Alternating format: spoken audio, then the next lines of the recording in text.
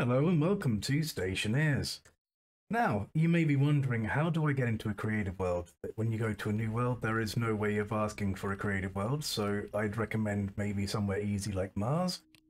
Start any game and call it something creative. Load into the train. Now, you can do this with an existing save, but it's probably better if you do a new save for the purposes of testing. So this is a fairly nice area. Now, what you want to do is quick save and exit the game.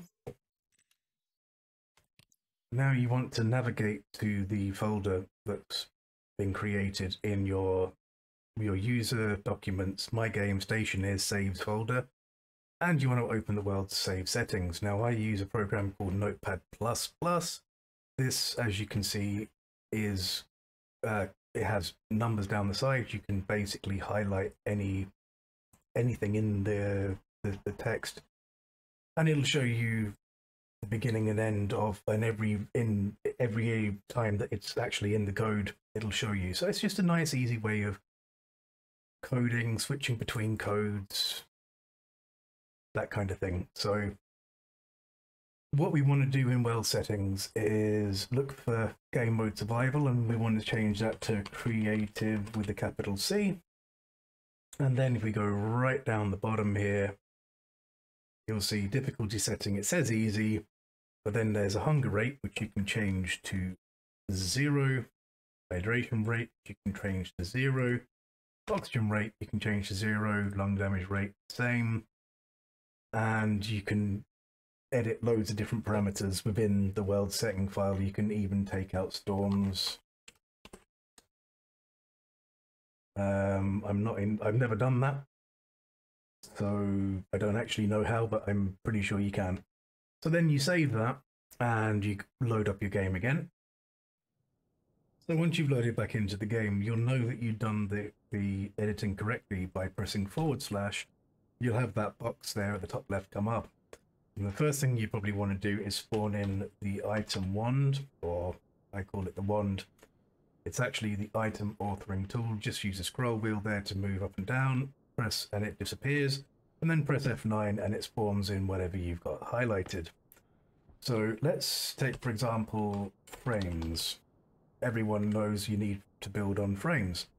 So you can either spawn them in with F9 and use 20, 30 at a time, or you can right click with the wand and just click, click, click. It's a lot faster than using tools. You don't actually need any of the ingredients to finish this, but you don't need the steel to finish the steel frames. Right click to remove the build menu, point at it, left click, and it'll just fill in the frames. You can even go through the deconstruction phase as well.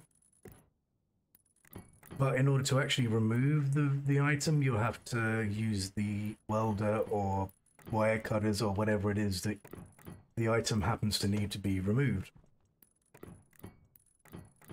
So even by putting the oxygen down to 0, it still appears that you do use a little bit.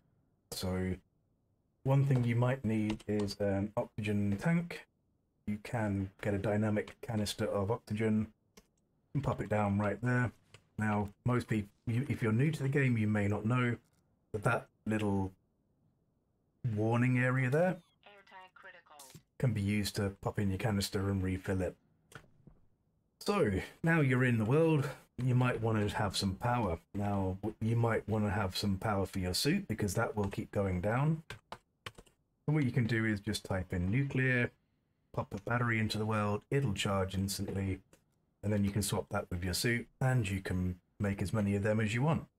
Something else you might want, now instead of, you might be thinking, oh, I can put a nuclear battery in a area power controller. Well, you can, but you could also spawn in something called an RTG. Now this is something based on a real life idea of a nuclear powered device which will produce lots of power. Let's get some heavy cables. It's obviously not being in production because it's potentially very dangerous. So again, you can either spawn in the heavy cables and manually pick them up and put them down, which takes a bit of time, or you can just bump, bump, bump, bump, bump, and all the variations of that So you have an RTG, you might want to get a battery, station battery, large battery, pop that down, turn that on, and as you'll see, it's charging away nicely. And you can put as many of them RTGs down as you choose to, and then you can go and mess around with power networks to your heart's content and have a bit of a play. Something else you can also do is, if you put in rocket or rock, you'll get rocket fuel. And again, you can make as many canisters as this as you want. Then you might want to put in something like, I don't know, a tank connector. Just right click, put it down. You don't have to spawn it in.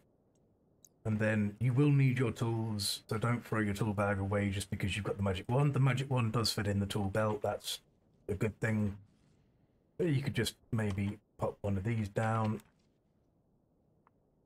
on there and just go play with it as you choose to.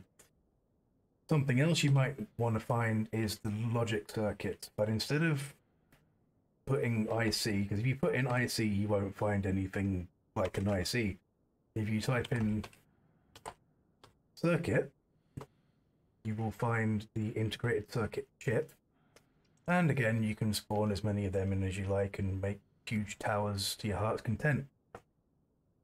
You can also find circuit or logic. You can put in logic to get to the IC housing or item logic kit. So between that and that, you can go and play around with as much programming as you want, and between these you can go and test some atmospherics, but you can also test the